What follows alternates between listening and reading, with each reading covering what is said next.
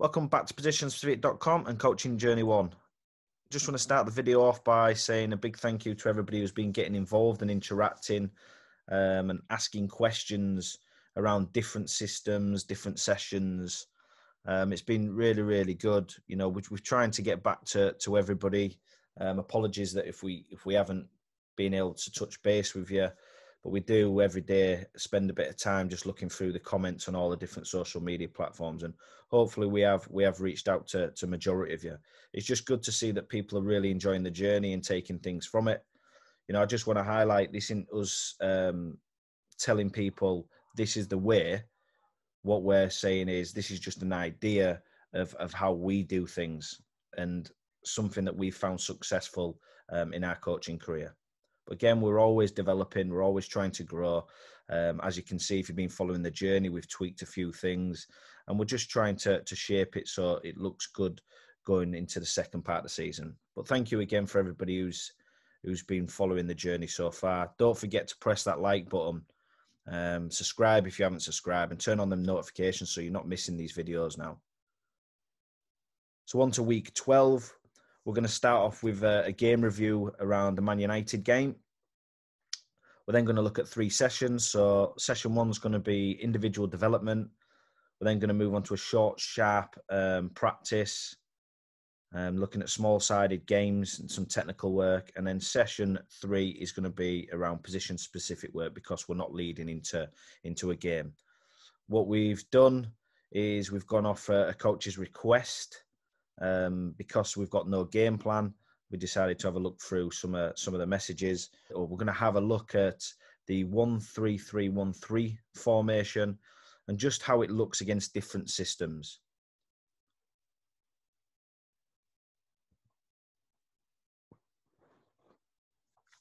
So just looking at the Man United game, for people who've been watching the journey so far, you'll understand that this is the second game against each other.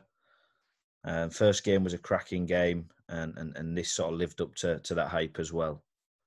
So we set out to play in a 4-3-3, moving into a 3-4-3 or a 2-3-2-3. Again, just depending on the personnel that we had on the pitch and what we're playing against. We're comfortable with this because we know what Man United would play. They're similar to us. They have a set structure that they'll start with and then just adapt as the game goes on.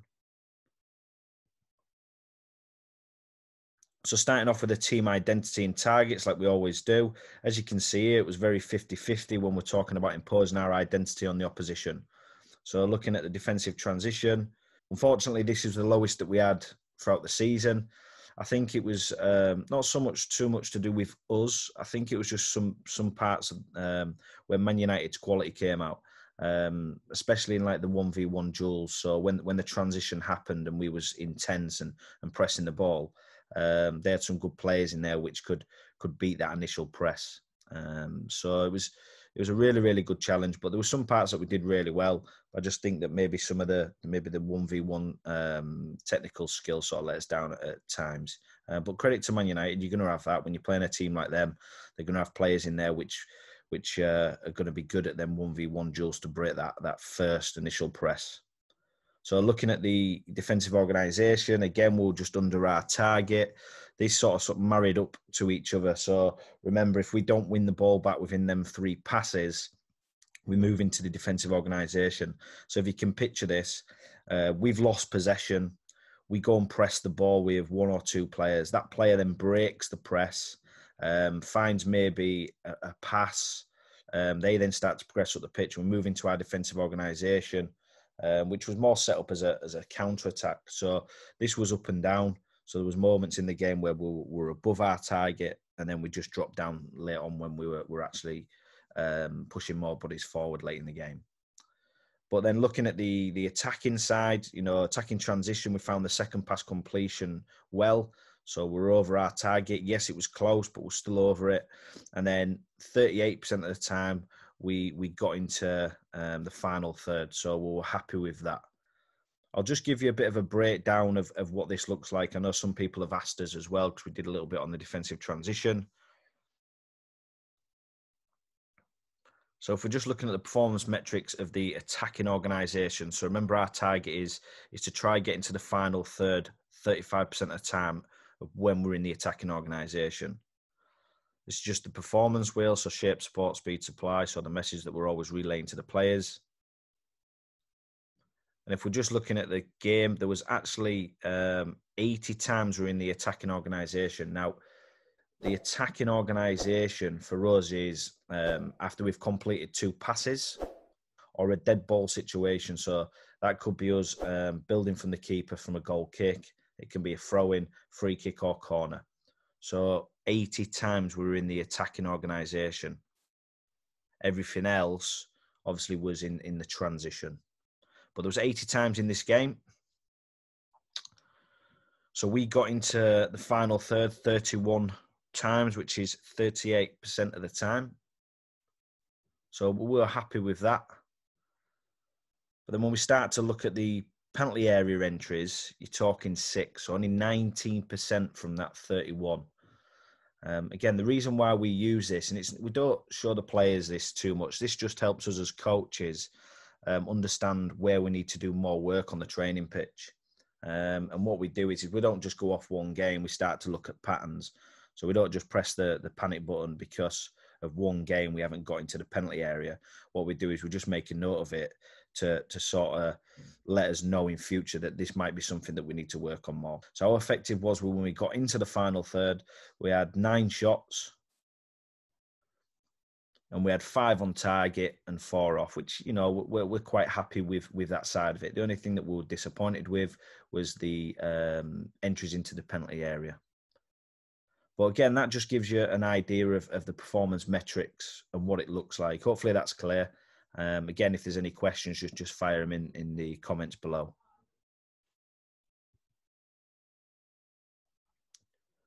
So just looking at the performance review, so looking at the game. So systems of play is what we expected, 4-3-3 against a 4-2-3-1. So we're happy with the matchups. The players know how to play the system well, so do Man United, so that's why it's such a good game. We know our pressing patterns, we know to find the mark and change the mark, so we're happy with that. If you're going back off the game plan from last week, some of the stuff that you'd have seen,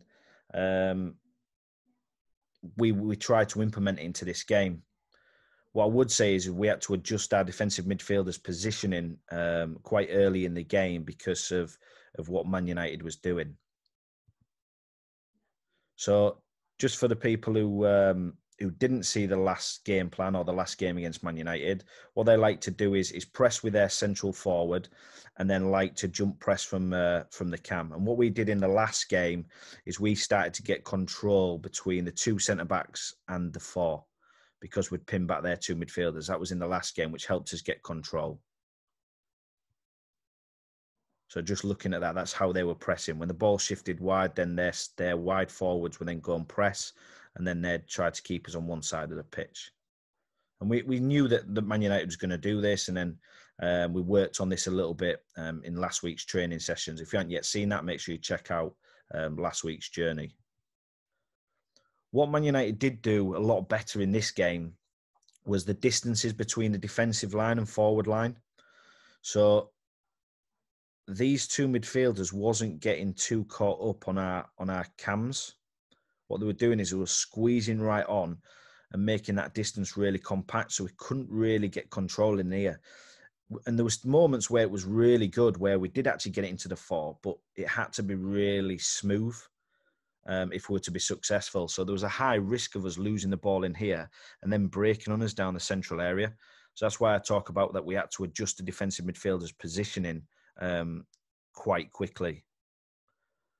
Now, it's not that we're trying to make it easier for the 4, because we do like to tend to keep them in there and work his sort of individual challenges on scanning and receiving.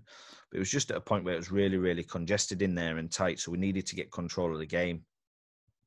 But credit to Man United, because they'd obviously looked at the last game and really tightened up on that side of the game.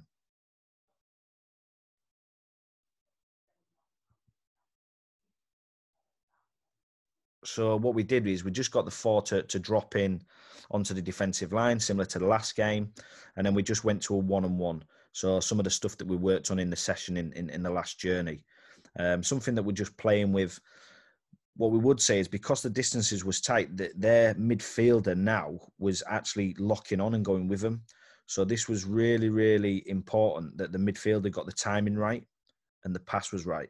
Now, luckily, these are good players. So his pass detail are really good. And one of our cams' timing's very good at arriving at the same time as a ball. So we did get a bit of success from this. So when he'd stay high, play the ball into space, arrive, and then would find the centre-back. And then that's where we'd exploit the space to go forward. And this is sort of how we got into the attacking third against Man U. Just to give you an overview of like basically how we relayed it to the team, is in possession just going to a 3-4-3 and out of possession to a 4-3-3. Really, really simple transition. It was just around the four stepping in and dropping back in, making sure that the fullbacks are always in a position where when it breaks down that they can defend. But we were quite happy with this, and it's solid as well because if we lose the ball, we've got 3 in central areas, which allows everybody to retreat.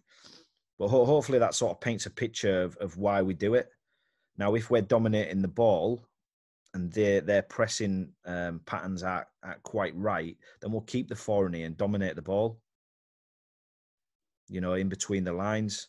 But for us, we just felt that the distances were really good, so we had to drop to a 3.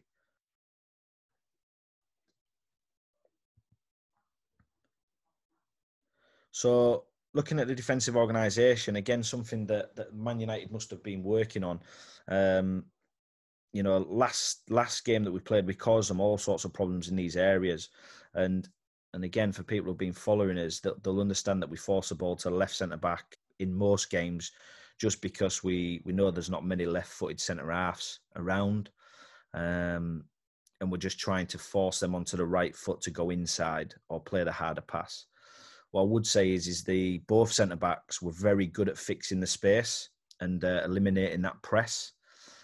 So what we found a couple of times when the ball went in, we'd get the press right, but they would just step in and take the 9 and 7 out of the game. And this player was like bigger and stronger than our players who were applying the pressure. So straight away, with a couple of strides, they're onto our midfield line, which then give us some sort of problems in here around changing the mark. So, for instance, someone's got to engage and change the mark, and they just found a couple of times sort of through them lines. So we saw this as a performance problem. We did shift the ball to the other side, but then the right centre back was good at it as well. So credit to Man United, they've obviously been working on it. They'd watched the last game again, so it was good because it gave us a few things to think about. What we did is instead of the 9 setting the scene, we just asked the 9 to stay central. So try to work these 3 central channels. And then we still press from the 7-11. So there's a couple of things. We could push the 7 on them and force them into a long pass, and we'll press on the fullback.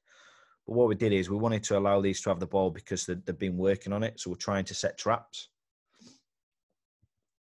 So you're looking at the scenario here.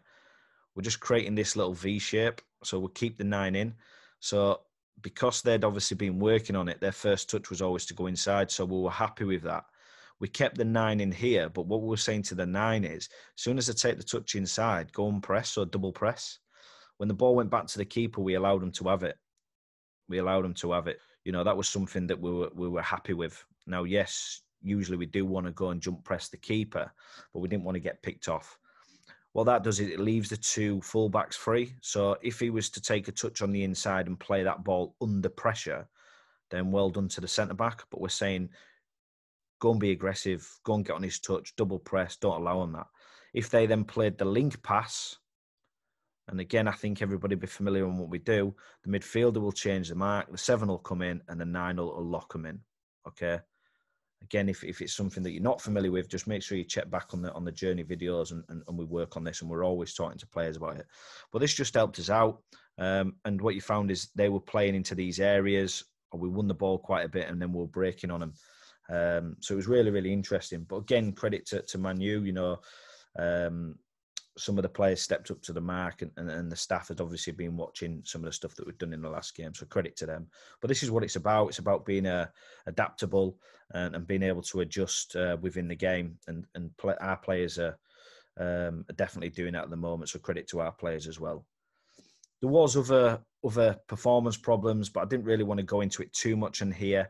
If you look back at the targets, one of them was a transition, and again, the only thing I can really say about that is when we went and pressed that first ball, when we'd lost it, they had a couple of players in there which could just break that initial press. We sort of kept it. We didn't really change that because Man United was actually leading 1-0. The game actually ended 1-0. Because they were leading, the game was quite open and we just wanted to keep going and we wanted to go for it. So we just started to commit more bodies higher up the pitch, and that's why them stats sort of dropped off slightly, because as you can imagine, it was a bit of an end-to-end game. It was a cracking game to watch. Credit to both teams.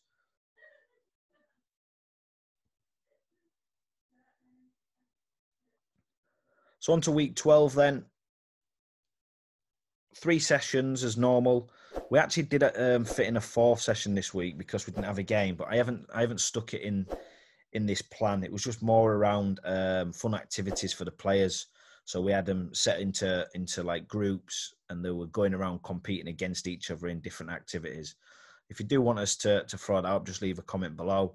But we just thought we'd stick with the theme that we've been going with. So the 3 sessions, then into a game or coach's request. So session 1 was ILP work, and then moving into attack v defence.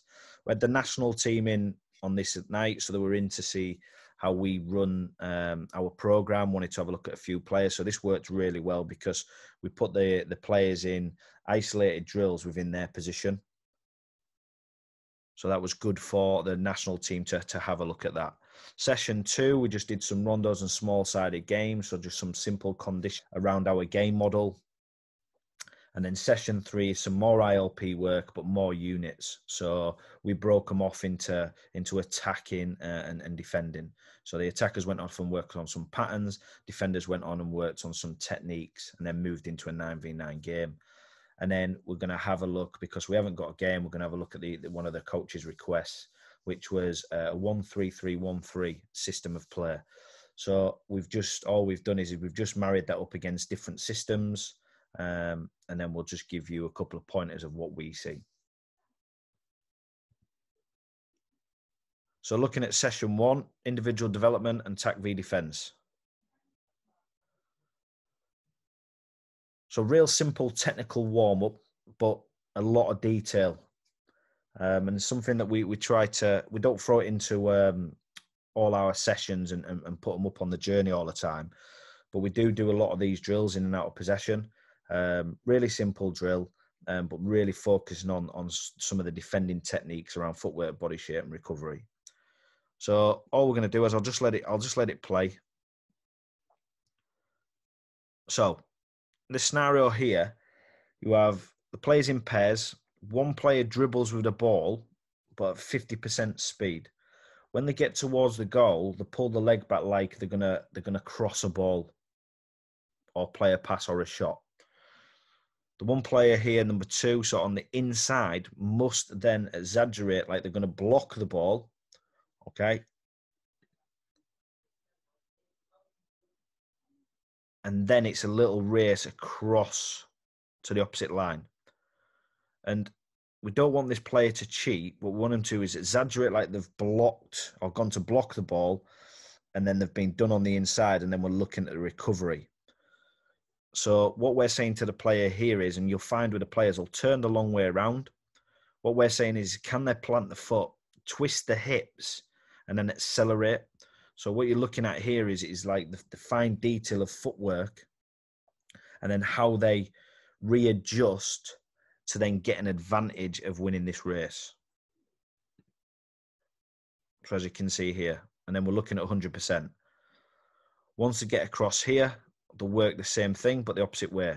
And then the next 2 will get ready. So same thing here, dribble across, exaggerate, and then recover. It's just a real simple technical drill, but we feel it just helps all players within our team to get better in the 1v1 duels, and also work on the what-if scenarios of when they've been beat.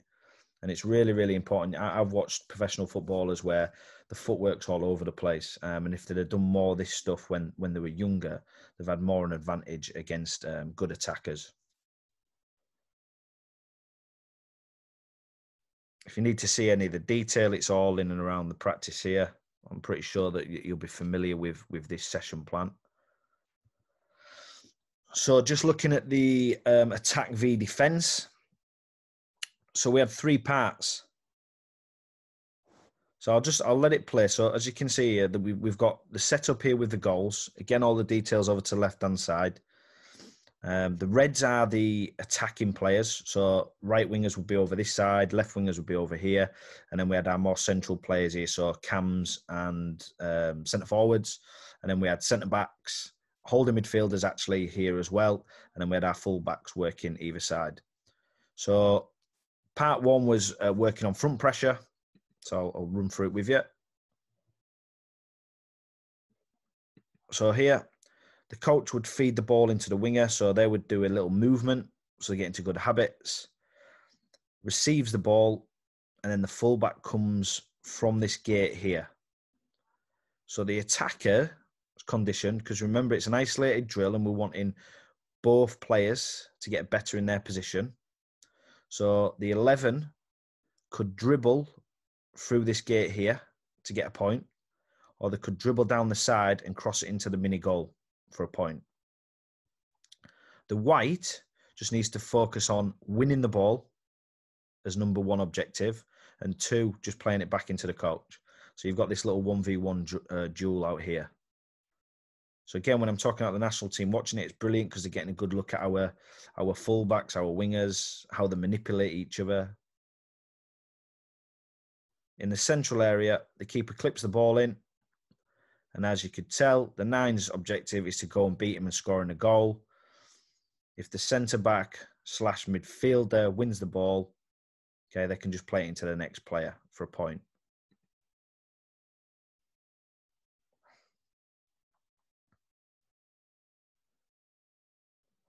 Same thing down this side. I was on the other side. So the red's trying to get through the gate or scoring a goal.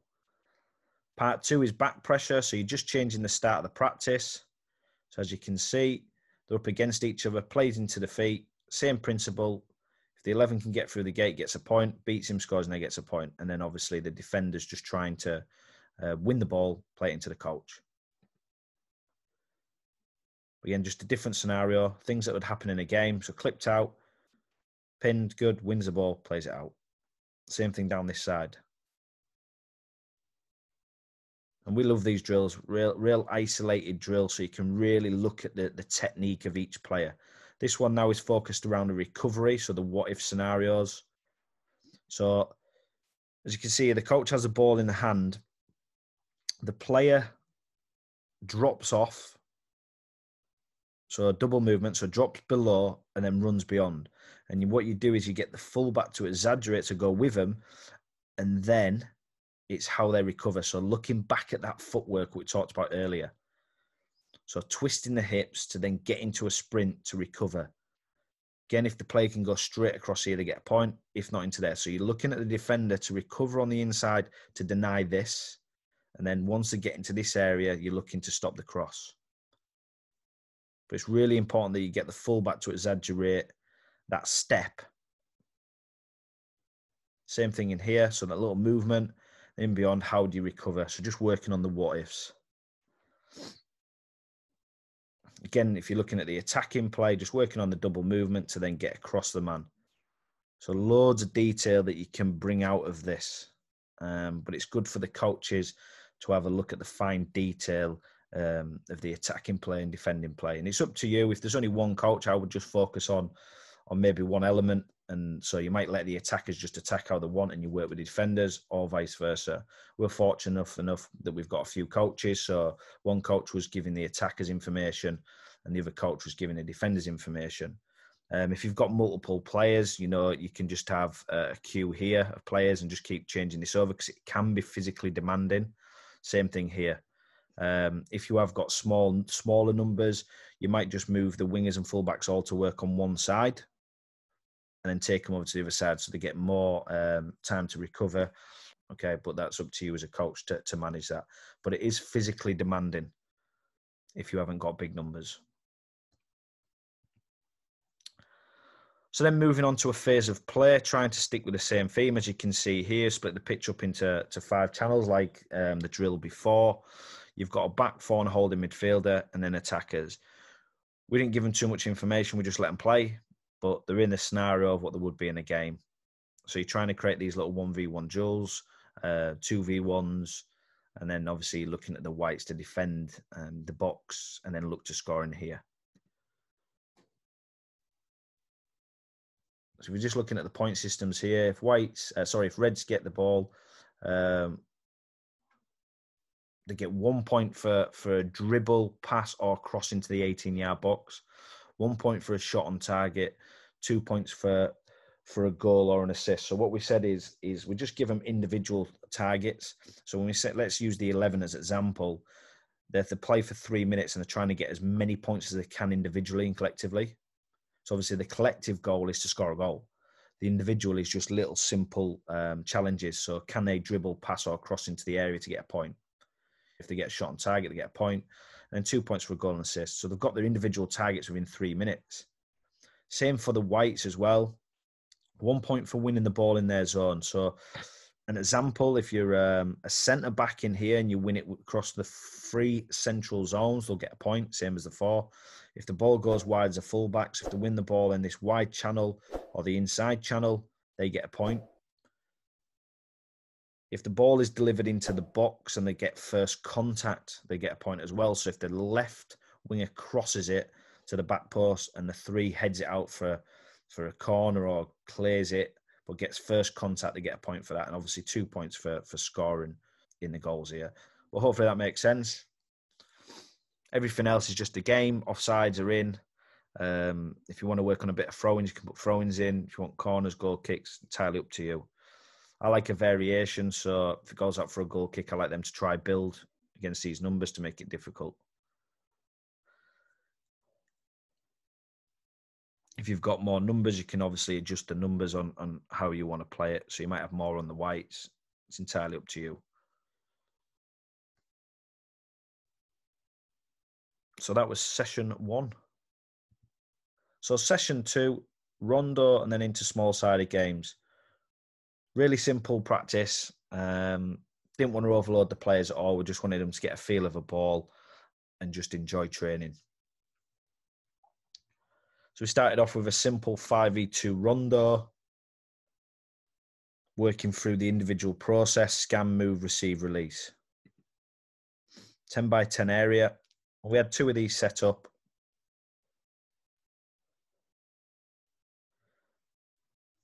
So we spoke about the supporting angles, so beside, below, beyond, making sure that your body shape's always open to see the next pass, draw the defenders in, switch the play, just little things like that. We changed the conditions. So one of the conditions that we added was if they won the ball back collectively within 5 passes, they both come out. Anything more than that is the longest serving defender. So that starts to implement some of the stuff that from our game model. So we're looking at that quick transition to go win the ball. We had supplier footballs around, so it was quick fire. So as soon as the ball went dead, throw the bibs down, get the next ball in as fast as possible. So we're really looking at that transition work. Then in possession, like I've just said, just them simple movements, but making sure that they're working through scan, move, receive, release. So just looking at the SSG here. So again, you'll have seen some of the work around this. We just wanted to keep everything really close. I think if you go back to the game review of Man United, we just wasn't good enough in and around the box. So what we felt is we just throw a little session on in the middle, play in the middle of the week, working on SSGs and quick shooting. So just little conditions that we give the players in here. 1 point for scoring, 2 points for scoring from the attacking half. So if they score from this half, they get 1. If they can get into the attacking half and score, they get 2. So going back to some of the stuff that we felt that we needed to work on from the last game. But just making sure that everybody in here is just all focused on scoring goals. So getting yourself in positions where you can score. If you can't, find someone to score. You know, we wanted to just like quick fire, just keep the ball moving, get plenty of shots off. It shows in this video that we had players locked in. So you had a 4 and a 3 in that half, 4 and a 3 in this half. But we just actually let the players play. What we did is we said that this was an offside line. So if they wanted to squeeze right on, they could do. But we just let the players play freely and just focus on trying to get into the box, get shots off. Real high intensity, so make sure that you manage the clock. So session 3, position specific work. Before this, we just did a little technical drill, and then we broke the players off for different units. So in this session here, they're going to work through 4 parts. So the ball shifts across from here now, okay? And then we're just looking at specific movements. So little movements to break the line of the opposition and then score on goal, all unopposed. Performance wheel, scan, move, receive, release. You know, so you're looking at the individual stuff, and the team stuff is shape, support, speed, supply. So depending on as a coach what you're going after, whether it's individual or team, they're the message that you want to be relaying across. So just looking at this, player gets the ball, shifts it into the wide player, beats the cone down the outside, and then looks to cross. And then you're looking at specific attacking areas within the box. Now, I could tell you what we do, but I think most coaches have different ways of attacking a box, so we can leave that to however you'd want to adapt that bit. So you might get your 9 to go across the front, 11 at the back, 10 and 8 on the edge. Entirely up to you. So once that happens, you've got a 3-second window to get back into your shape. Ball goes in here. So if you're watching this time, when the 4 receives the ball, they go over the top. So it's that same movement to create the space, but now it goes straight over the top there for the wide player to arrive onto it and dealing with that aerial pass.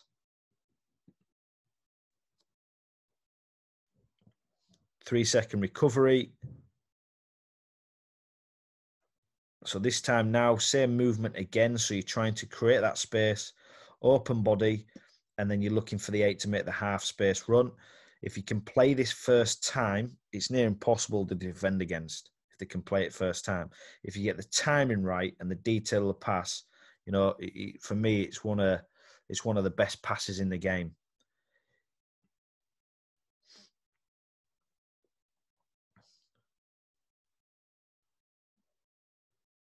Again, just looking 3 seconds to recover. In this time, we're playing here. Bounce pass. So that's just replicating that the fullback's gone with them. We can't play forward. It comes in, and then we're looking to switch to play.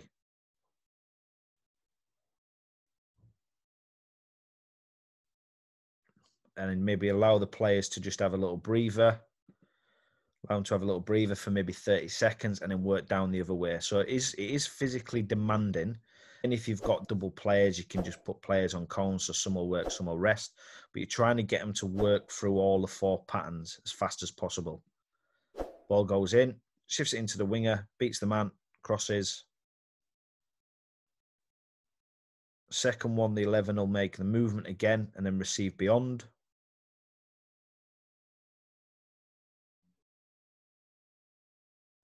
Half space this time. In, create the space, half space, run.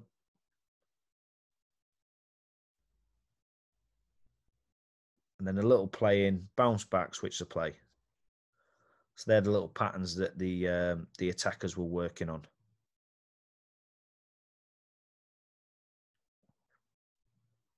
And they worked on that for about half an hour. So on the other side of the pitch, where I was working, we were just looking at some defending techniques. So I took the centre-backs and full-backs, and I had a couple of the defensive midfielders. But what we did with the defensive midfielders, halfway through, we swapped them over. So some was working on the range and pass, and some was working on defending techniques. So in this one here, so it was just 3 parts of the practice. This was just part of a little warm-up for the players. So the red player just dribbles with the ball, so 50% speed. And then we're looking at the number 2 here, shadow defending, working backwards. But this line here, so we're just trying to get them to work on the opposite side of this line, and you're just working on the footwork as moving backwards. And then obviously, you know, the good balance, so arm out, and then just how they cross the feet over. So you're just working on that fine detail again of what it looks like when you're moving backwards. As I get halfway, the switch the cone. So you've got to switch your body shape, and then you're working backwards on the opposite side. Once you get to the end, just change it over, and then the red player is going to be working. I had 3 of these set up, so I had some working over here and some working over here. So part 2. So same thing again to start with. But then when you get to the red cone here, he's then going to accelerate, and then it's a little race to get through here. Now, what you don't want to do is just let this player turn and sprint. You still want him to try and engage and manipulate the attacker here. So you're still wanting that player to do that. What you'll find is you'll see that the player will set off early and spin around the opposite way and forget about the technique. So it's really important that they keep the technique, all right, and stay focused. And then when they're in the little race, just trying to get them to manipulate the attacker. So it might be just a little nudge or maybe a pull of the shirt.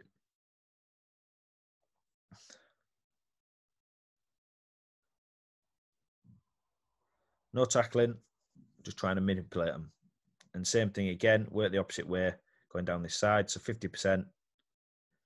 As I get to the red cone, change of speed. Now that's something that you can add actually to the drill, that you can get the attacker to change at any time because it can come predictable from there. So you might get the attacker to change speed here, in there, just leave it up to them, which just makes it a little bit more realistic. But remember, this is just about getting the technique out. And the last one is 2 plays the ball in. It's a 1v1 duel. So the attacker, 1 point if they dribble across the halfway line, 2 points if they pass through the gate. So what you're trying to get the defender to do is engage high and stop them from getting across the line. If they get across the line, you're looking for them to block the pass into the gate. If the defender wins the ball high up the pitch, it's 2 points. If they stop them from scoring in the bottom half, it's a point, and a bonus point as well if they win it and then play through the gate. So again, really simple practice, but a lot of detail. And for me, you know, like you don't see in the modern game enough players who are good in 1v1 duels when you're looking at the defensive side of the game. You know, players who spring to mind like Maldini, you know, like that were just phenomenal defenders. And I watch clips back all the time of some of the old school defenders, especially some of the Italians. So part 2 was more around anticipation and then clearing the lines of the box. So just going to run through it with you. So they play a little 1-2 pass there, and then the coach can fire the ball into one of the goals, and the defender will look to try block that. Just make sure that the goals are a little bit closer. It should really be 2 strides.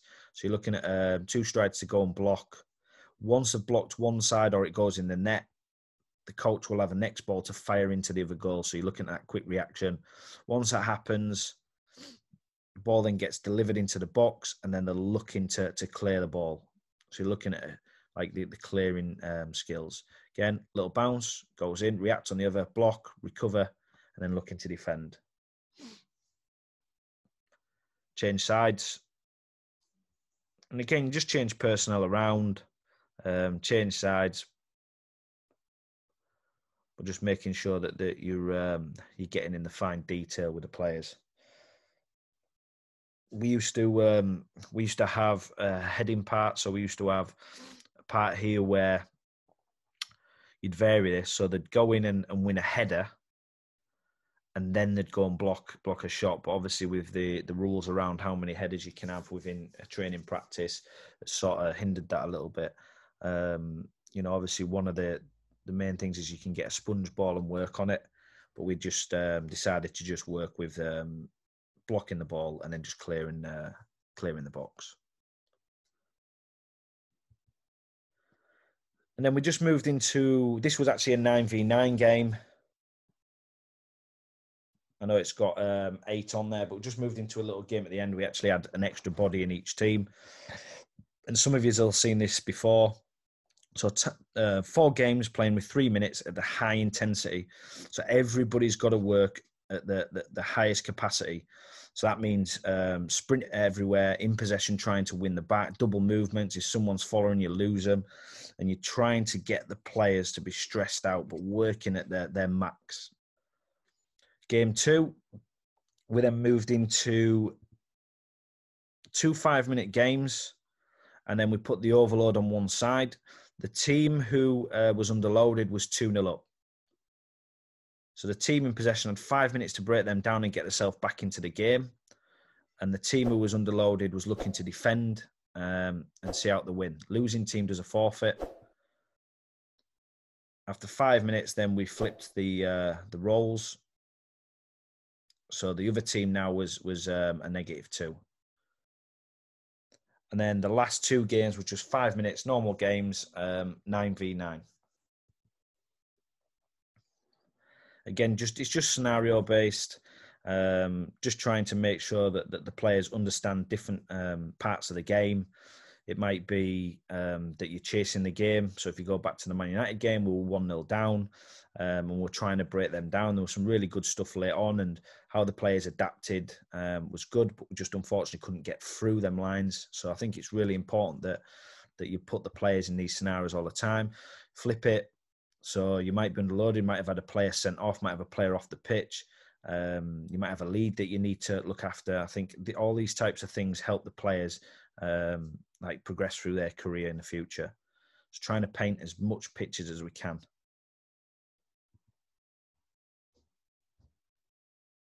So just wanted to make you aware of our Christmas deal.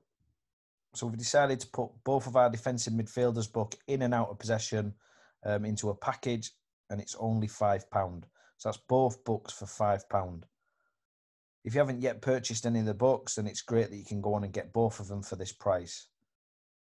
Anybody who follows our journey and the coaches will understand that 99% of our content is free, and we want to try keep it that way. Why we have to put a cost to these books is because we have to keep an upkeep for the website. Again, we try to keep the books at a low price because we know it's a tough industry out there to try to stay up to date with the game, with qualifications and buying books and things like that. So that's why we try to keep everything cost effective. So thank you to everybody who actually has purchased it and been leaving feedback. You know, it's really appreciated, and like I say, it just helps us keep running the website. Also, if you want to jump into our weekly draw, just leave a comment below or send us a private message saying #coachingjourney, and then we'll stick you into a weekly draw. If you win that, we'll send you both of these books free of charge. But Merry Christmas.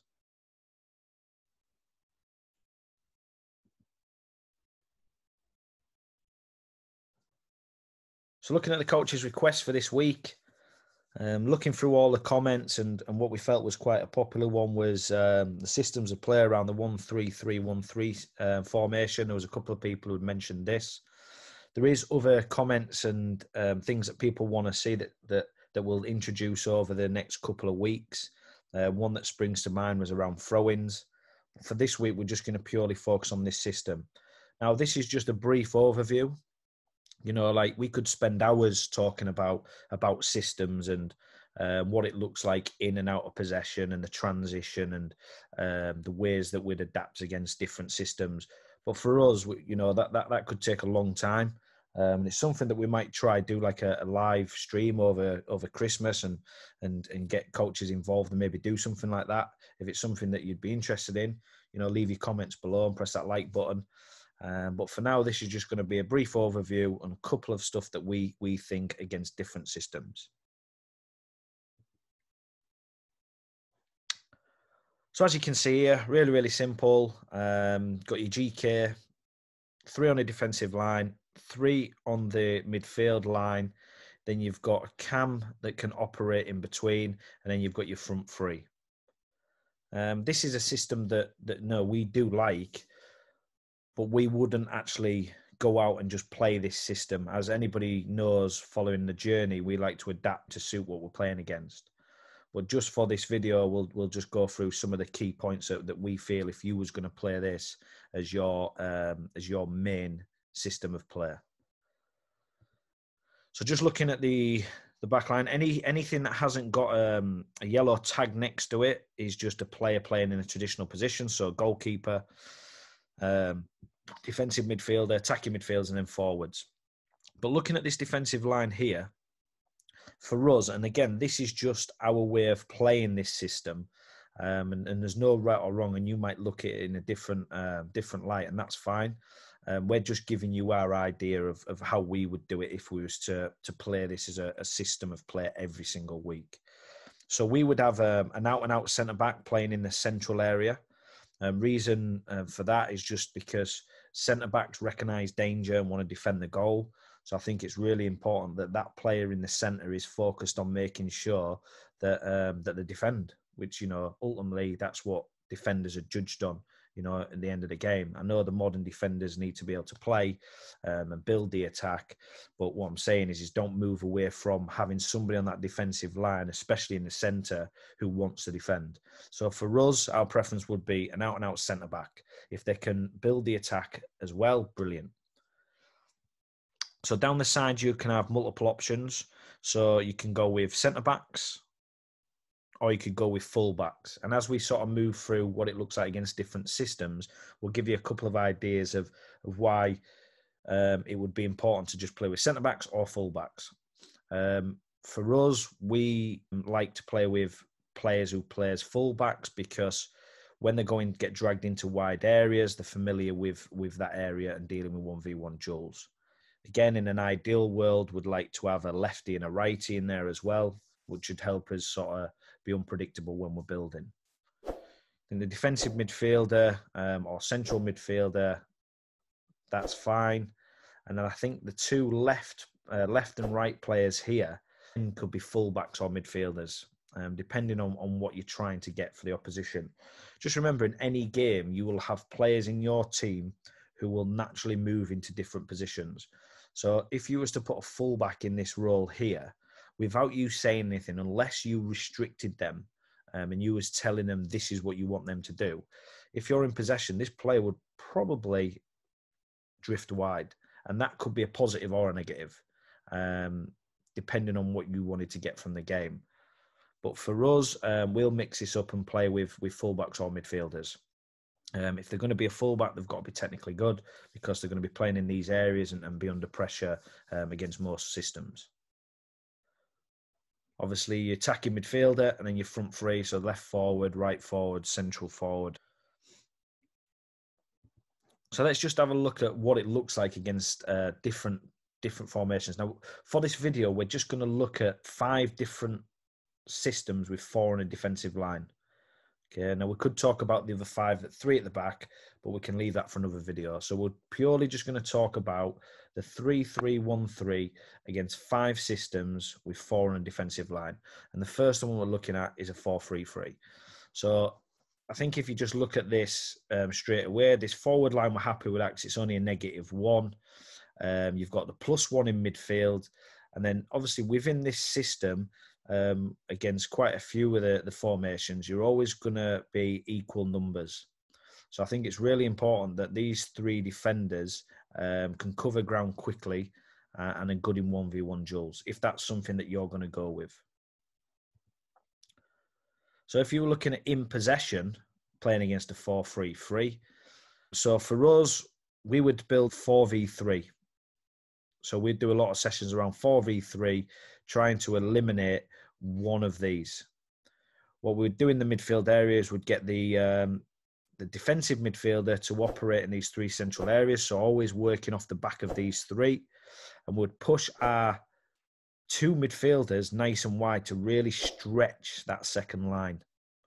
So if that player there jumps onto the DM, we've got the outlet, and vice versa. If them 2 go wide, then we should be able to get through on the defensive midfielder. Obviously, the forwards are just trying to pin back the defensive line, and the cam trying to keep their 4 occupied. But in possession, These are the areas that you can really, really hurt a 4-3-3, as long as these are brave enough to play with the GK being the +1, but something that you'd have to work on quite a bit, so they're comfortable at doing it.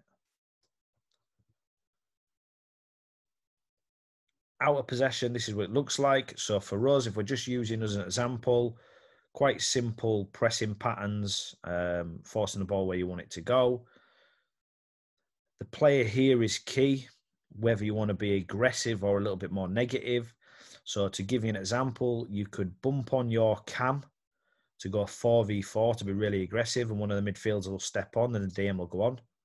So that's a really aggressive way of pressing the opposition. What you will be forcing the opposition to do is to play long, which is equal numbers on your defensive line. Now, for us, we would probably get our defensive midfielder to drop on the defensive line to give us a +1. But again, it depends on the state of the game. But real subtle change from being aggressive and a negative. All right, so hopefully that makes sense. So that play is really key to how you want to change that system there.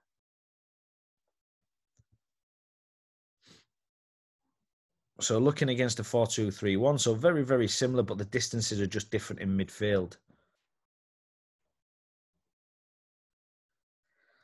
So again, same principles. We would look at this. Obviously, they're going to have a closer player to your defensive midfielder. So for us, it'd be about them dragging the attacking midfielder to one side of the pitch to try to exploit the others.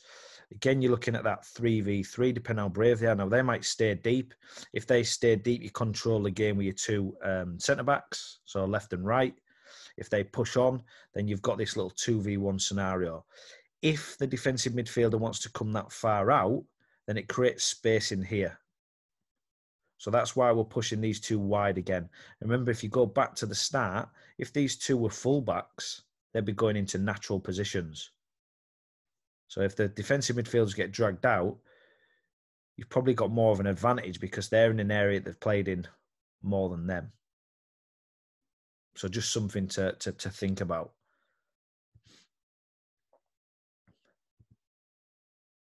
So again, that was just highlighting that. So out of possession, this is what it'd look like. So the key player now becomes the cam. So for us, again, it can be aggressive, so they can step on and go 4v4, locked on in midfield. Quite like that. And then what you're doing is you're forcing the opposition to go long. But just remember that you've got equal numbers on your defensive line. If you're comfortable with that, that's fine. What I would suggest is if it's something that you're going to go with, you'll probably play against a 4-3-3 or 4-2-3-1 quite a bit. So I would work with this. I'd work this scenario quite a lot. So I'd work on a lot of 1v1 defending and direct play with this 3. But quite like the matchups here. And I think you'd get quite a bit of success, especially with a team who want to just keep building all the time and not play direct or don't have the physical attributes to play direct. So looking at the 4-4-2, again, the same matchup on the attacking line. So it's a -1. Happy with that. This is where it'd be quite interesting in midfield because the distances will be quite stretched. So I think in possession, you could dominate this middle area. Out of possession, you might get a bit stretched, but we'll talk about it in a second. And then you've got your obviously 3v2. So in possession, you could cause some real problems, especially if they're midfield for a flat. So what we would say is can the left centre midfielder and right centre midfielder try to occupy the two players? So if they can occupy the 7 and 8, brilliant. So try to get in between the lines, even go play up against them to keep them wide. What you're asking a question of them is they going to go to a 1-on-1 in midfield, which they might do. They might do, but it'll give you 3 players in the wide channel. But what we're saying is you can be successful from this. If they drop the 9 on, if you start to dominate the game, then you've got your 3v1, so you should get control of the game. So quite happy with that matchup. Out of possession, this can look a couple of ways. So if you was to play with these two here as fullbacks, they could just slide out of possession into a natural position and deal with their 2 wide forwards. And then you can just go 2v2 in midfield and you've got your 3v2 there. Okay, same one up the top, -1. But if you're working on your pressing patterns and changing the mark, you should be okay with that. And the other way of doing it, depending on your personnel, you could just get your midfielder to drop in and become a back four. And then if the two players to the left and right, so if we go back to what we said at the start, so if you're playing with two fullbacks on your defensive line, they can then allow their wingers to come onto them. So again, they're playing in natural positions, and then you've got your 3v2 in the central midfield area. So it looks like a 4-2-3-1. So I think that's quite a simple shifting pattern. And again, you just have to balance that around your personnel within your team.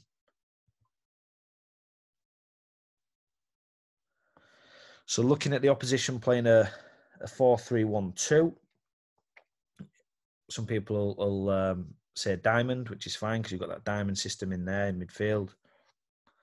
So for us, this is a good matchup. This is something that if you've been watching the journey, you'll see that we've adjusted to this a few times when playing against a 4-3-1-2 / diamond. So as you can see, good areas. We've got the +1 on the back to build. We've got equal numbers in midfield, and then the -1 at the top, which is fine. So one thing that we like to do, and again, this is just our preference when we're playing this system, and I know that we've got a team coming up in the next couple of weeks who play a diamond. So this is something that we'll start to do. So for me, take them away and build with a 4v2. Be aware of if they're jumping from here. But for me, just build with this 4. You've got a +2. You should be able to get out. Once you get out, what we ask our wide forwards to do is drop deep to see if the fullback goes with them.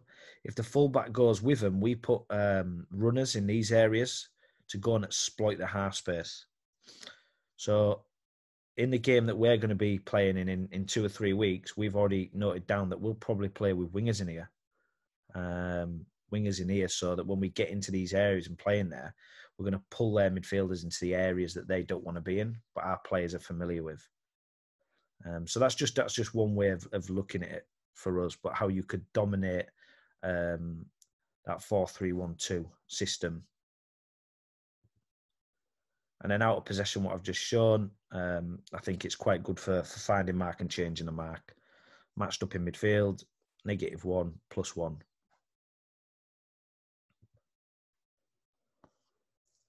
And then looking at the last system with 4 on a defensive line, which you don't see very often. When I talked about earlier about this team who we're playing against in a few weeks, they actually play a diamond / box. They flip between the two. So it'll be interesting to see how that game goes. But we've got a couple of ideas of how we'll deal with it. So in possession, you can, again, you're sort of looking at a regular pattern with us, with the right centre midfield and left centre midfielder going into wide areas. Again, that's why I would consider maybe playing with fullbacks in that position, or just making sure that midfielders go wide when we're in there. We're just trying to stretch their second line. If one of these come out, then obviously we've got more numbers to exploit the goal. Should be able to build in this area here as well.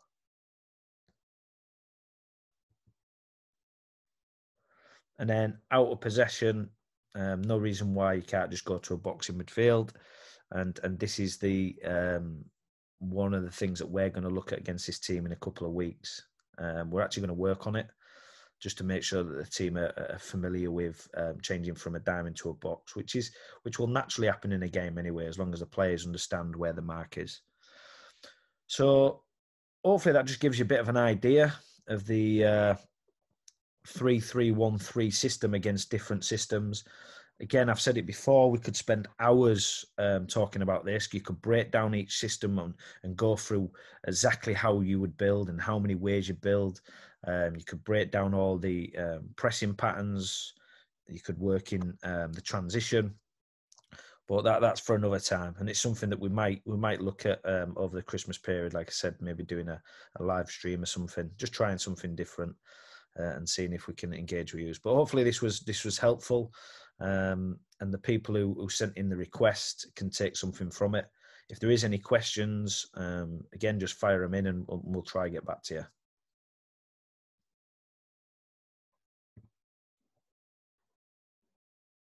So coming next week, week 13. So as you can see, there's no game, so there won't be any analysis around that. If there's things that you want to see, we'll do a coach's request at the start of the next week's video. So start to rack your brains, have a look at some of the content that we've put out so far. If there's anything that you want to see, we'll have a look, and then we'll do another coach's request at the start of the next video. Session 1 at the moment, we've just got it penciled in as in possession. We haven't broke it down yet. Session 2, we're trying to fit in a game somewhere in there, whether that's with the age group above or down, we're unsure. And then session 3, we've just got it the out of possession stuff, maybe IDP. And then we're moving into a big game against Newcastle. So we know that there's been some cracking games over the last few years with these age groups. Very good side, you know, so we're really looking forward to that challenge there. We haven't fully put the week together yet, so we need to speak with the coaches on what it's going to look like. So this could change slightly depending on what or how the meeting goes. But again, just want to say thank you for supporting the channel. Don't forget to press the like button. That shows us that you're enjoying it, and it spurs us on to keep doing more videos. If you haven't yet subscribed, press the subscribe button. There's still a lot of people out there who are watching the video but just not subscribed.